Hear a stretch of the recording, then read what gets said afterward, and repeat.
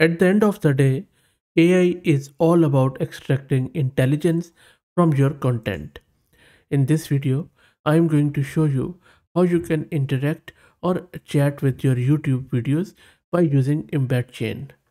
EmbedChain is way more than just chatting with your content, but in order to get started, I believe that this is the best example because once you get the hang of how easy and how simple it is to use EmbedChain to do retrieval augmented generation with your various modalities of content, it becomes so much easy to build lot of powerful applications with the help of EmbedChain. Plus, you can use GUI tools like Streamlit. Before I show you the code as how exactly to do that, let me give you a very quick overview of EmbedChain. EmbedChain is an open source framework for personalizing LLM responses. It makes it really easy to create and deploy personalized AI apps. At its core, EmbedChain follows the design principle of being conventional but configurable to serve both software engineers and machine learning engineers. EmbedChain streamlines the creation of personalized LLM applications, offering a seamless process for managing various types of unstructured data. One of the things which I really like about EmbedChain is that it does a lot of heavy lifting. It efficiently segments data into manageable chunks, generates relevant embeddings, and stores them in a vector database for optimized retrieval. With a suite of diverse APIs, it enables users to extract contextual information, find precise answers, or engage in interactive chat conversation, all tailored to their own data. So that is what BetChain does. Now let me take you to the code where we will be talking to a YouTube video. I have just grabbed one video from my channel, this one. So I have just got a URL by just clicking on its three dots here and then grabbing this URL. And this is the URL which we are going to use in this embed chain. Okay, so let me take you to my code on my local system. This is my VS Code environment where I have already written this code. Before you run this code, these are the prerequisites you need to install. You need to install OpenAI because we'll be using OpenAI key with it. You can use Gemini's API key or even open source API keys, but I have seen that OpenAI works best when it comes to embed chain. Then we need to install embed chain, and then you would need YouTube transcript API. You would need PyTube. So make sure that you install it. And this is, by the way, my Windows local system. Then I am importing this. Then you would need to set your OpenAI API key, which you need to buy from platform.openai, and then set it with the export command in your environment.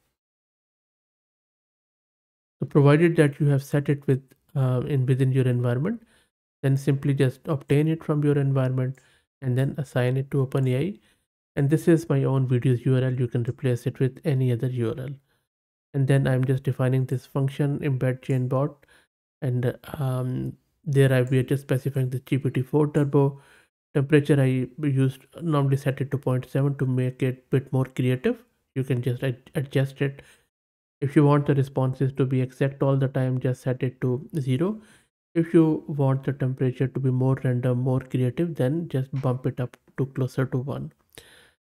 Here I'm specifying vector db chroma, and then provider is OpenAI, and you can of course change it as per your requirement. You can go to embed change documentation, and if you want you can just use something else, but I will be just creating this chroma on my local system. So this is a path where you can create it, and we will be passing it, and then it is using this API key.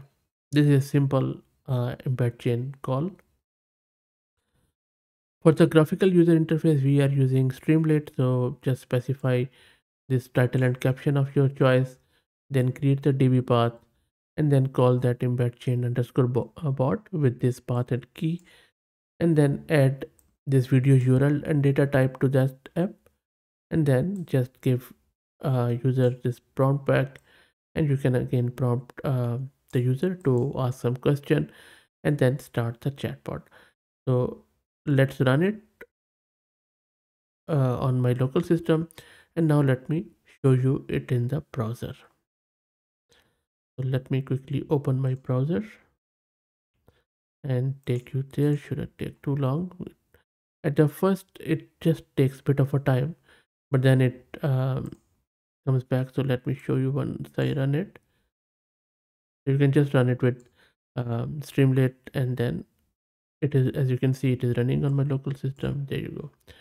The first time when I have run it, it is simply inserting batches in ChromaDB, and you would run it simply by saying Python space your program name, and you can see that it is already running on my system, and you can access it on localhost 8501. This is the port where it is running. And let me take you to my browser now.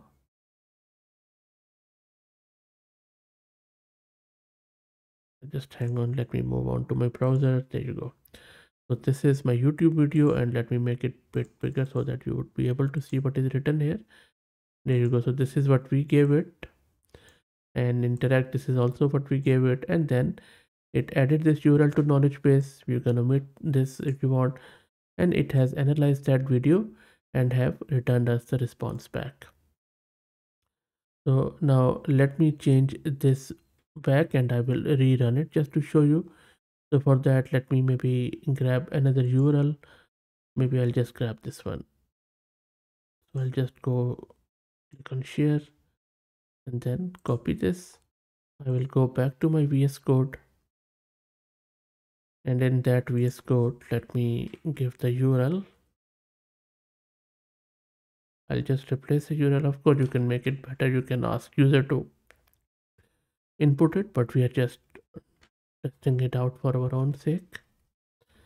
And then I'll come back and I will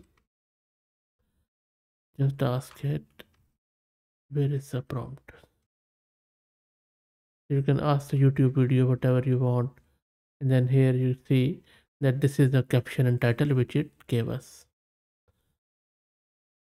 Okay, so let's run it, or if you want you can just ask it,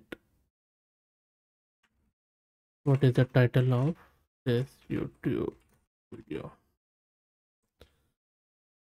And let me maybe cancel this in the bottom section by Control-C, and I'll rerun it for you. So as soon as I pressed Control-C, it stopped. And this is how you run it. You just run Streamlit, run YouTube chat.py, and then press enter.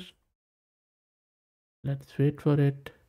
It will chunk it, it will put the batch inside it, and then it is going to open it again on my browser. So let me take you to my browser quickly. This is the browser, it is working, and at the top you can see it is running.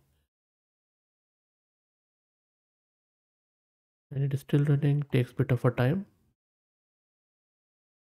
So let's wait for, so it has added that new video to the knowledge base.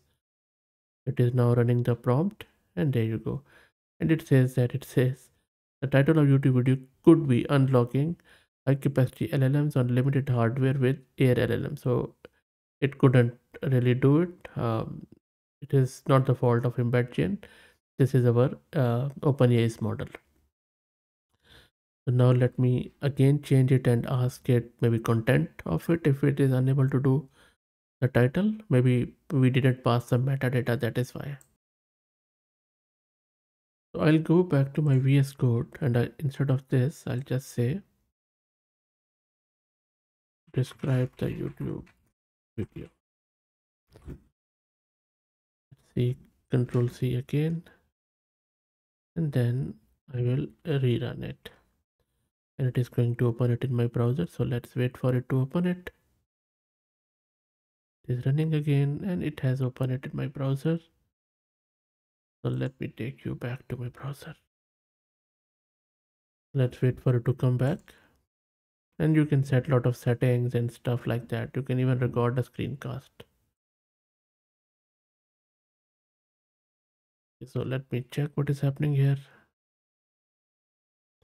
This time when I reran it, it has run, which is good, and it was able to analyze the video. So it seems that we need to pass the whole video because we don't pass metadata with it, but still good enough, I guess.